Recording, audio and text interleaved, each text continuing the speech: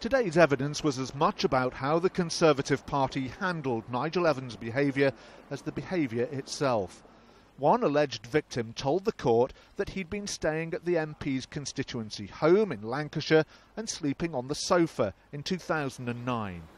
The man said he woke up to find Mr. Evans sexually assaulting him. From the witness box he said, "I immediately pushed Mr. Evans and he pretty much flew across the furniture." The matter was referred to Conservative Chief Whip Patrick McLaughlin, who, according to the alleged victim, seemed irritated. He sighed, huffed and blew from time to time. He said, "What do you want to happen now?"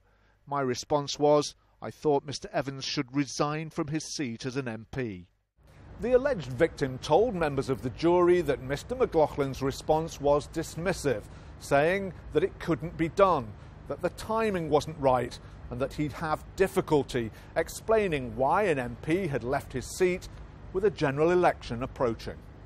Earlier, the court heard about an alleged assault at the Imperial Hotel in Blackpool during the Conservative Party conference in 2003.